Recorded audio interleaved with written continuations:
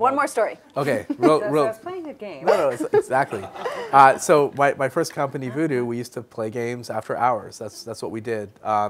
Man, I played a lot of games, and you think I would? Yeah, I do. And you think I would have learned from this experience, but obviously not. But we had this one day where we had this engineer who used to build computers, but we also used to let him do other things to be creative.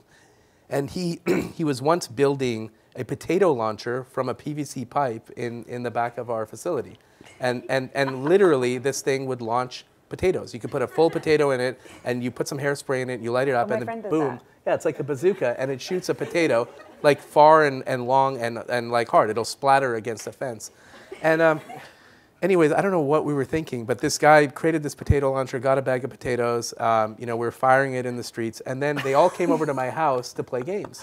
And we were at the house, we were shooting potatoes, and then we went in the house to play these games, and we were there for a while, and then my wife comes downstairs, and it was like 11:30 at night. She says, the police are on the phone, and they're outside right now, and you have to take the phone. So I pick up the phone and said, this is the police. We understand there's firearms in the house, and you guys were shooting, and we hear the shooting inside. Like, no, man, we're playing games. And that was a potato launcher. And he said, well, you all have to come outside with your hands up.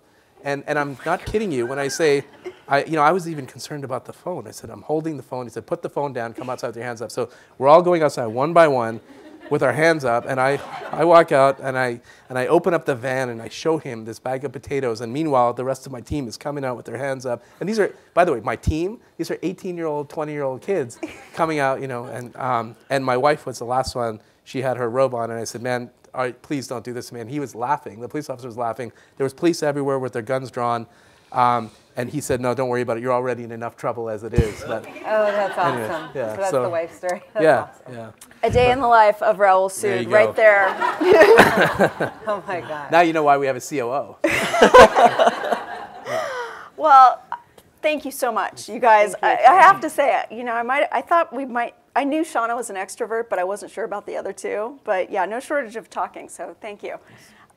Give it up for our panel.